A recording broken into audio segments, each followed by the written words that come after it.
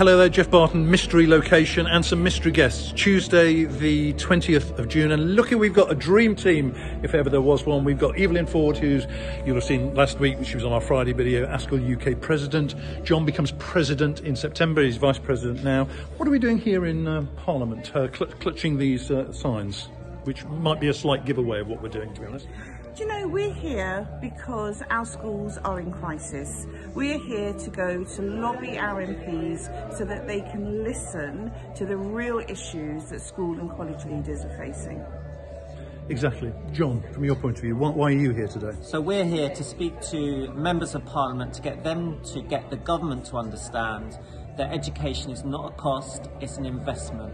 And if we're serious about the future of this country, then we will be investing appropriately in our young people so that schools can afford to keep and retain teachers, recruit the best teachers, and keep school buildings to the standard that children deserve, so that they can learn in environments that are fit for the 21st century. And I think you'd agree, whether you work in a school or a college or a PRU, a specialist school, you would agree, I think, wherever you are, that it's felt too often as if education has been on the margins. Well, today it's not on the margins. We're in the heart of Westminster, and the people who are here, 500 people who signed up, are essentially saying to their MPs, education matters, we have to do more. And what we're specifically saying to the Secretary of State for Education is there are three things we need you to do. Can you start talking again, please? Those talks finished at Easter, and there's been nothing, not a jot since then. This will only be resolved through talking. We all know that in leadership. You have to be able to do that. Secondly, that STRB report, the independent report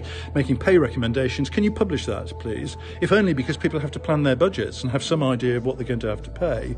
And thirdly, can you fund that? Can you adequately fund it so that we can start to do the planning, but we can also start to focus on the most important thing, working with young people and not having to talk around industrial action. That, I think, probably captures the mood music of today. So grateful that you're here with us.